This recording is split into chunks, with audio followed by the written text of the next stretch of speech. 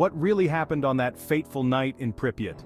It was April 26, 1986, when the world watched in horror as the Chernobyl nuclear power plant, a symbol of Soviet progress, was ripped apart from within.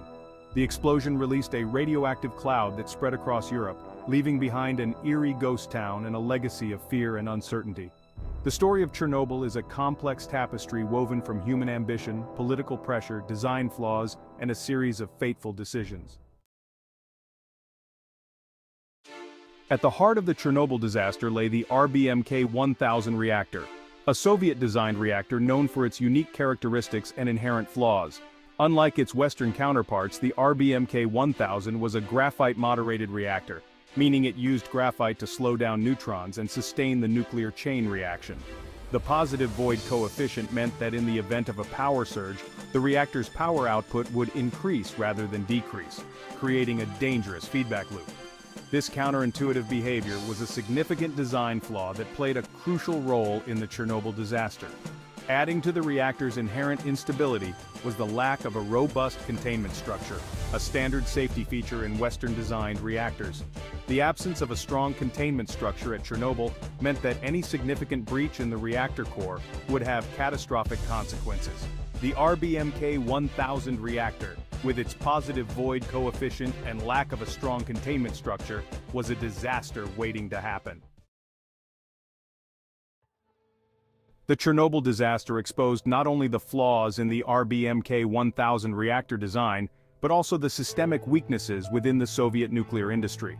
The Soviet Union, driven by its ambition to be a global superpower, had prioritized rapid expansion of its nuclear program over meticulous safety protocols. This approach created a culture of secrecy and complacency that ultimately contributed to the disaster. Engineers and operators were often kept in the dark about the reactor's design flaws and potential risks. This lack of information hampered their ability to respond effectively to emergencies. The culture of secrecy extended beyond the walls of the power plant, with Soviet authorities initially attempting to downplay the severity of the disaster to the international community.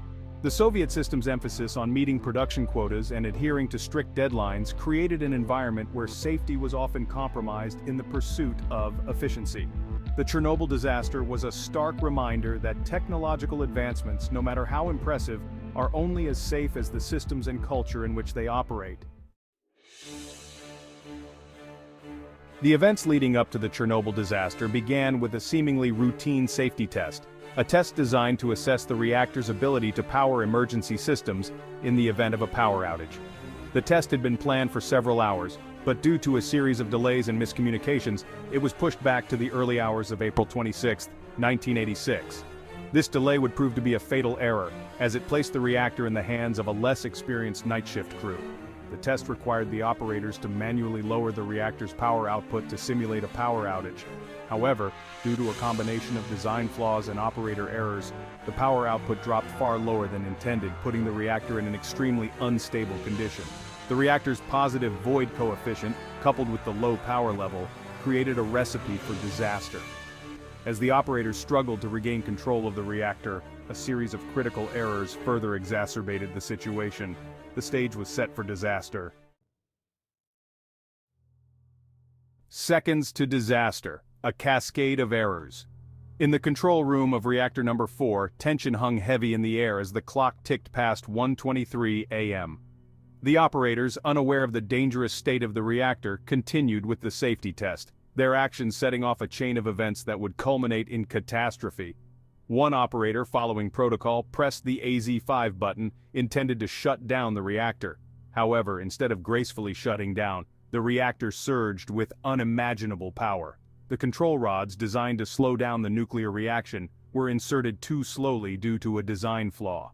The reactor, now in a supercritical state, experienced a massive power surge, far exceeding its design limits. The surge caused a rapid increase in temperature and pressure within the reactor core. The heat generated was so intense that it caused the cooling water to flash into steam, creating a massive explosion that ripped through the reactor building. The core of reactor number 4, once a source of power, was now a raging inferno, spewing radioactive material into the atmosphere. April 26, 1986. The night the world changed. The explosion at Chernobyl was not a single event but rather a cascade of failures, a chilling testament to the catastrophic consequences of human error and technological hubris. The immediate aftermath was nothing short of apocalyptic. The explosion and subsequent fire released a plume of radioactive material that rose miles into the atmosphere, carrying with it a silent killer that would spread across Europe and beyond. The nearby city of Pripyat, home to many of the plant's workers and their families, was transformed into a ghost town within hours. Residents, initially told to stay indoors, were evacuated with little explanation, leaving behind their belongings, their lives upended in an instant. The Soviet Union, initially reluctant to acknowledge the scale of the disaster, was forced to confront the grim reality. Firefighters, ill-equipped and unaware of the invisible danger they faced, rushed to extinguish the blaze, their heroism coming at a terrible cost. The Chernobyl disaster sent shockwaves around the world, exposing the dangers of nuclear energy and raising profound questions about safety, secrecy, and responsibility. Silent killers, the invisible fallout. In the aftermath of the explosion, an invisible enemy stalked the land radiation. It permeated the air, settled on the ground, and contaminated everything it touched. The invisible fallout, carried by wind currents, spread far beyond the borders of the Soviet Union, reaching as far as Western Europe and Scandinavia, triggering a wave of panic and fear. Iodine-131, with its relatively short half-life, posed an immediate threat, accumulating in the thyroid gland and increasing the risk of cancer, especially in children. Cesium-137 and strontium-90, with their longer half-lives, contaminated the soil and water, posing long-term risks to human health and the environment. The true extent of the disaster's impact on human health remains a subject of debate and ongoing research. Increased rates of cancer, birth defects, and other health problems have been reported in the areas most affected by the fallout. The invisible fallout from Chernobyl serves as a stark reminder of the enduring legacy of nuclear disasters.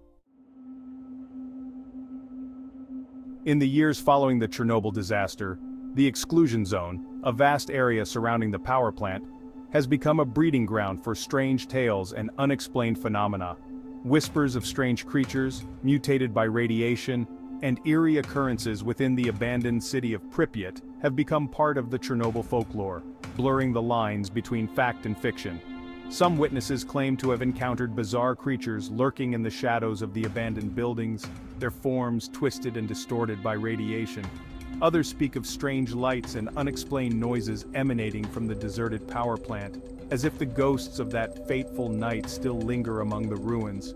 One of the most enduring mysteries surrounding Chernobyl is the so-called blackbird sightings. Whether these unexplained phenomena are products of imagination, the result of radiation exposure, or something entirely unknown, they add another layer of mystery to the already eerie atmosphere of the Chernobyl exclusion zone.